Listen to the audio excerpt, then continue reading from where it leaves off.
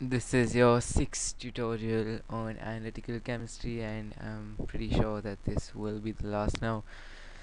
In the last one, we did detection of anions like carbonate, sulfide,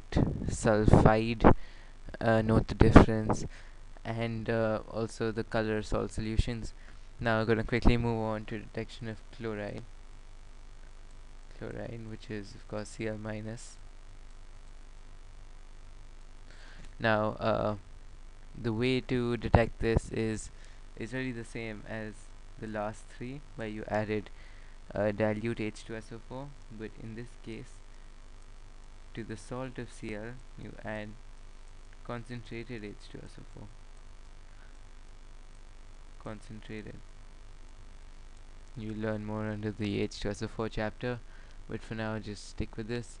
And what you will get is NaHSO4. Well, you could get Na2SO4, but that has some conditions attached to it. You'll do that under preparation of HCl, I think. Yeah, HCl. So this gives HCl. Now, what happens is that HCl over here is of course not the acid, it is the colorless gas. So we can write colorless, and if you remember, it also has a pungent smell, suffocating smell. So you could write pungent here.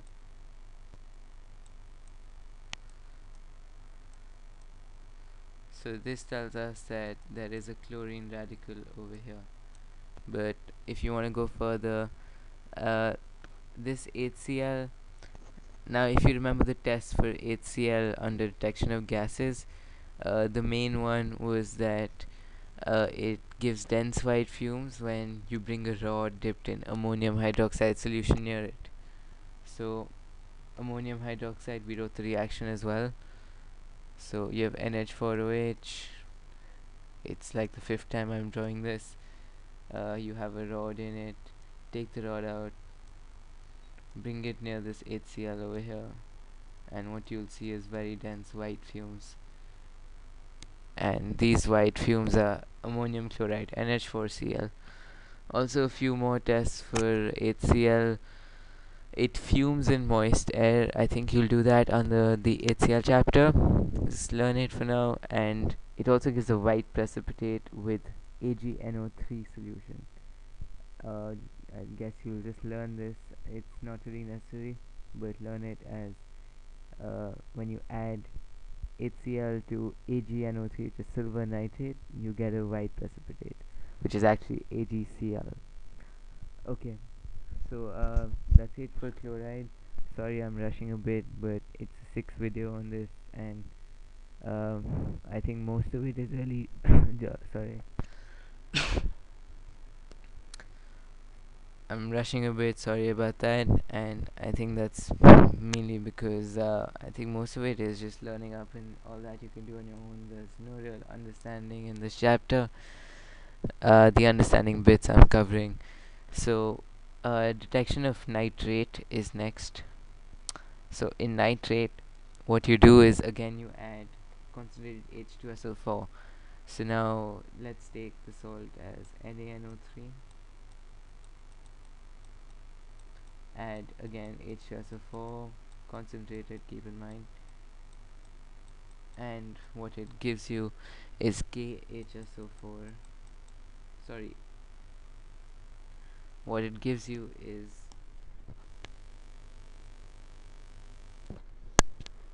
what it gives you over here is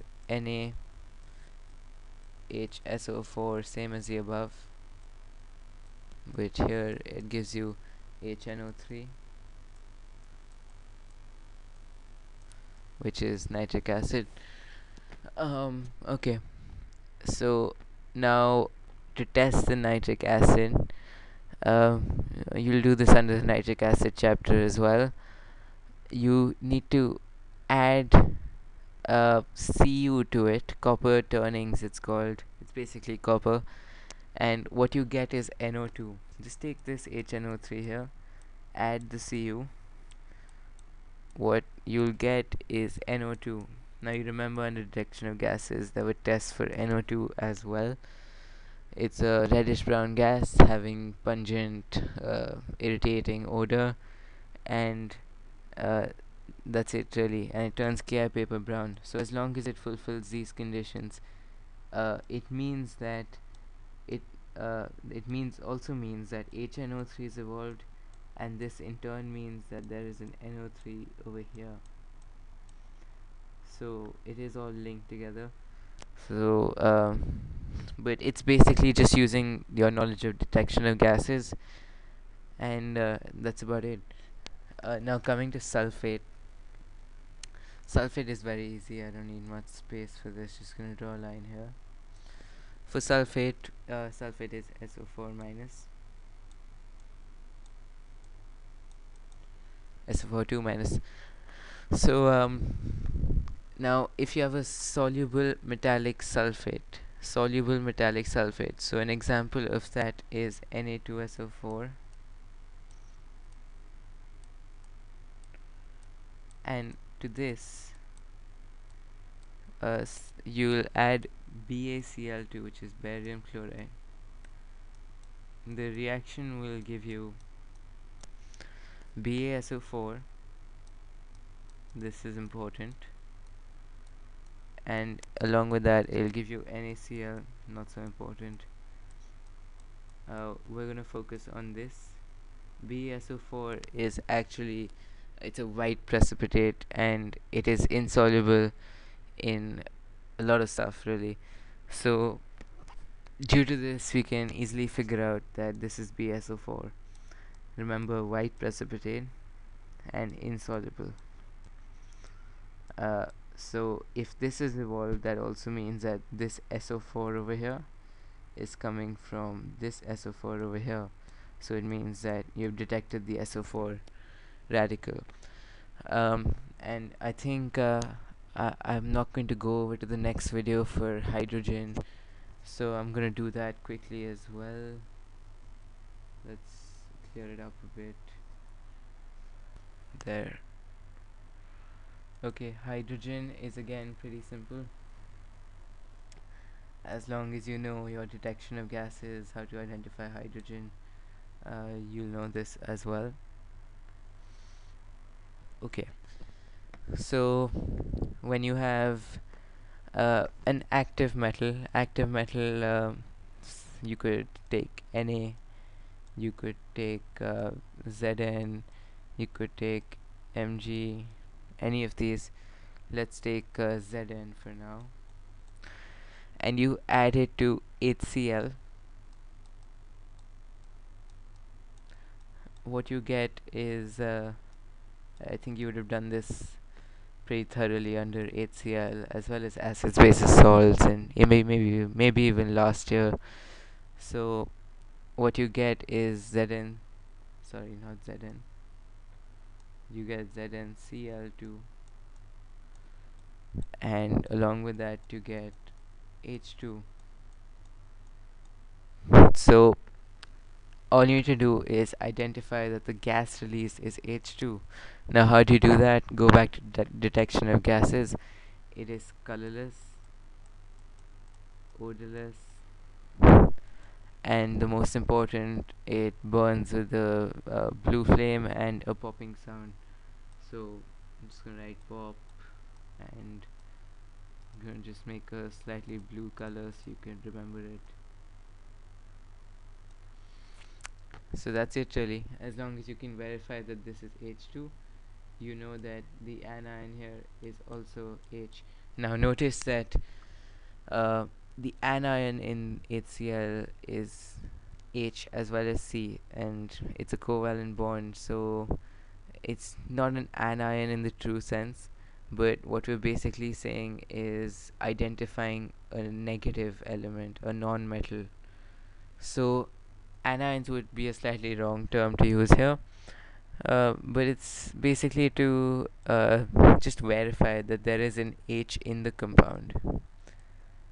Same way for say SO4, when we're detecting SO4, we're actually just saying that SO4 is present in the compound. It's not necessary as such that it comes first or second or anything like that. Okay, now one last topic I need to cover before this chapter is over. It's about amphoteric nature of metals. Amphoteric, there are certain elements which are amphoteric. An example is zinc, and another one is aluminium. So there's Zn and there's Al. Now there's just a few reactions where they won't act like normal metals. Uh, I'm gonna go it pretty quickly because there's not much explanation. It's just theory which you need to learn up, and you can find it in your books. Zn, when reacted with an acid, will always displace the hydrogen. Zn, when reacted with a base, will always again liberate the H2. And at the same time, I'm just going to do one reaction so you know what I'm talking about. Zn plus, say, NaOH will give you, now you know that it liberates H2, so H2 is there for sure. Now the other compound, you can see that this has gone out of the picture, so you can cross this out from here. What you have left is Na, Zn and O. Now these combine to form a compound which is Na2ZnO2. Na2ZnO2, which is not your usual compound. You can see that there are two metals over here. And at your level, you're not supposed to go beyond these details. But just remember that this irregular behavior is actually due to the amphoteric nature of Zn, and we'll come to Al as well. Now if you take the oxide of Zn, which is ZnO,